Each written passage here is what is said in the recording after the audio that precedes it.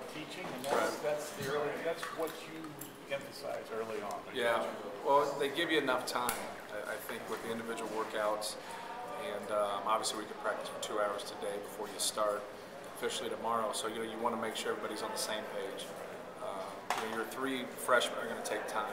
Those guys are going to take time, but the individual workouts, you can lead up, you can do a lot of teaching with those guys, and I think that really helps them. I think it really helps also coming in the summer. Even though you can't, from a basketball standpoint, be around those guys, they're around the other players with experience.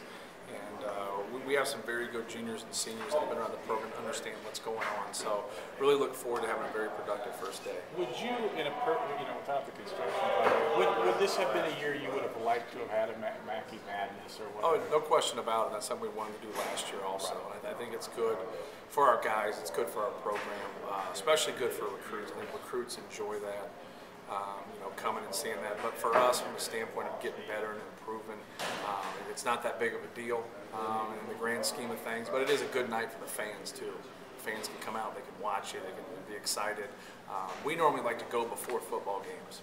So if we have a noon football game, we'll go at 8:30 in the morning. So sometimes have a midnight madness and going at 8:30 is not the greatest thing for your players, but it is an exciting time, and I think events like that are exciting. But we also like to have some exciting times at the end of the year, and that's what we've been able to do the past couple of years, and hopefully we can do it again. Will you go back to it maybe when they get this all Sure, out? no question about it. I think when 5-6 years ago when we first did it, I just said I didn't want Midnight Madness to be the highlight of our season, and we had to get better, and we had to do a better job of getting a good product on the floor and being competitive. And at that time we were not, and now I think we are.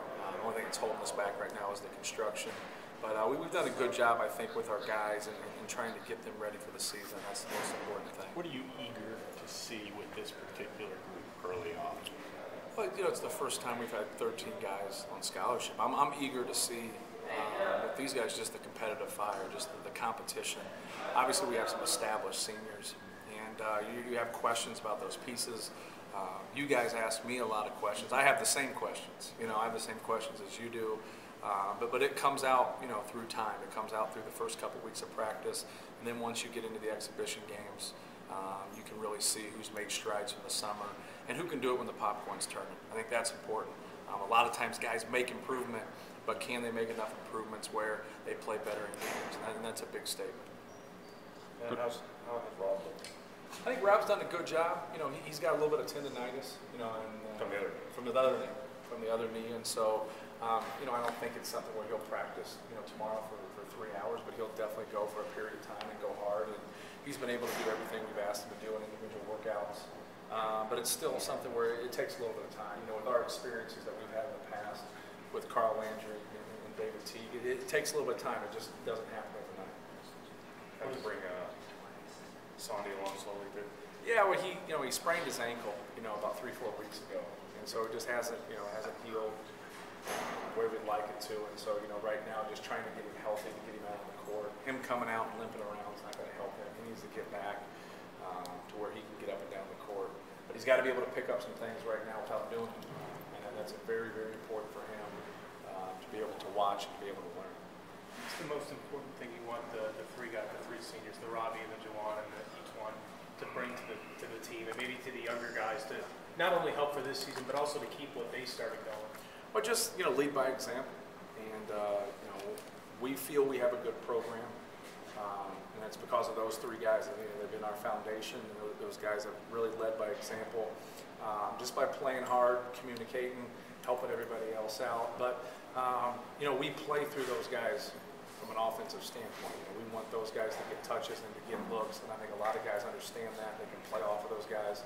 But those 3 guys understand, and our whole team understands, you're going to have to defend if you want to win championships. And I think that's where it starts. It starts on the defensive end. Then you've got to be able to finish those possessions with rebounds. And I think, being able to do that against elite competition is something we're striving for this year. How does it make you feel to see them all 3 still here, knowing what could have been or what could have been? Well, we didn't know if that would happen, because they're all, 3 very good players. And we're excited, for our program, to have those guys back. They're all 3 going to get their degrees in May, and hopefully, win another Big Ten championship. Hopefully, have some more success in the NCAA tournament and advance further. That's a tall task. Carol and Sandy you've talked many times about improving the rebounding. Now, the guards are a big part of that.